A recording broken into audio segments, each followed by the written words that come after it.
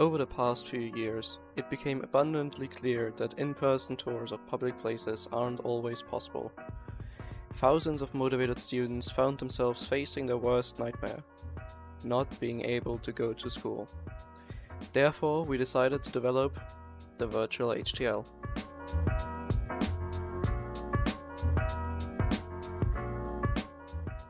Okay, it wasn't entirely our own idea.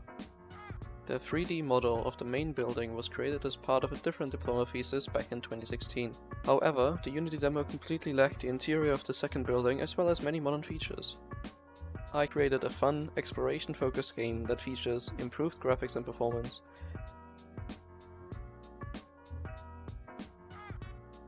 different input methods such as keyboard and mouse or controllers, but not only that. I also targeted PC, browser and mobile platforms to ensure everyone can play it however they want. Another feature are viewable 360-degree photos of the school. A lot of them. They can be seamlessly accessed inside of the game world and are represented by these spheres.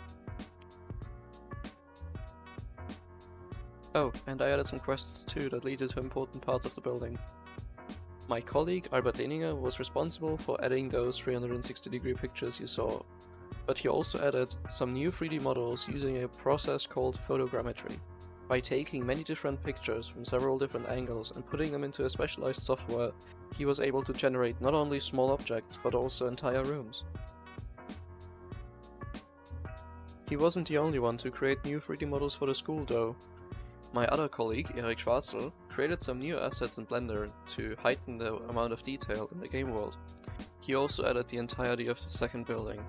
Lastly, my colleague Maurice Kaltenbacher was responsible for handling the Microsoft HoloLens 2 mixed reality platform and creating a demo in which the small robot that Erik Schwarzl modeled could move around on a line created by the user using their hands.